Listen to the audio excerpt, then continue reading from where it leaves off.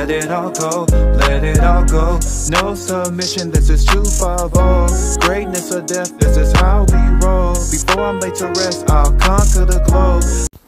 Yo, Michael here, 250 Gemstones Exchange. This is where I give you guys great content, and in exchange, you guys either like, comment, or subscribe. Hopefully, all three of the above, and don't be afraid to share my videos. Pass me around, Facebook, Instagram, and all other social media platforms. And y'all know how I feel about my chain. If you'd like to support the channel, Cash App, $ Michael US. Also, check out the website, 250gemstones.com.co. Y'all stay and watch the whole video, because we need to talk.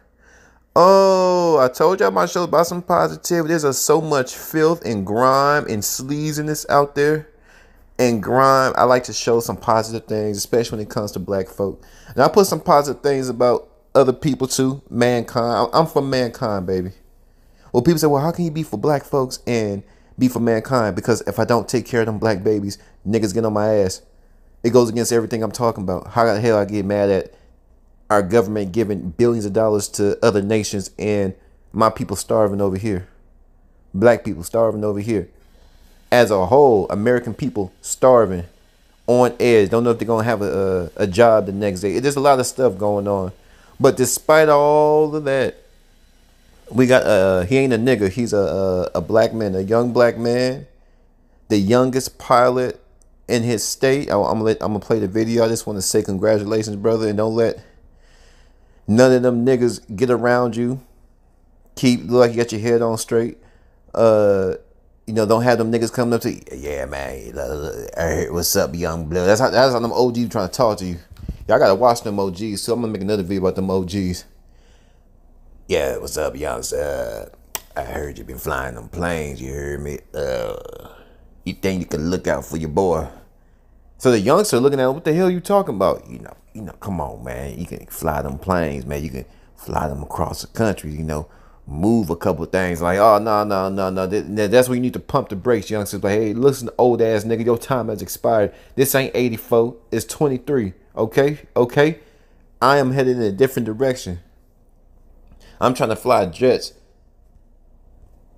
I'm trying to build a legacy with these wings. You over here trying to get me to smuggle cocaine and fentanyl across the board. Man, get your black ass out my face. Keep your head on straight. Keep doing what you're doing. We need to start showing this more. And what I found fascinating is that when a nigga do something stupid, the ratings go through the roof. When a nigga doing something positive like this, I mean, absolutely no eyeballs. Isn't that crazy, the world we live in? A young black man is a pilot. Is a pilot. No birthday parties, no confetti, no strippers, no big booty strippers from Atlanta. No big booty strippers from what's that club? Onyx, King of Diamonds. Congratulations, baby. Bounce. Hands on my knees. I can make her get a woman. What you say? What the baby say? I can make her get a woman, put her hands on the knees. Ain't none of that. But let this pilot, say this pilot was out there with the Bloods or the Crips or the BDs or BDs or the GDs, and let him get shot up and make it through the ordeal.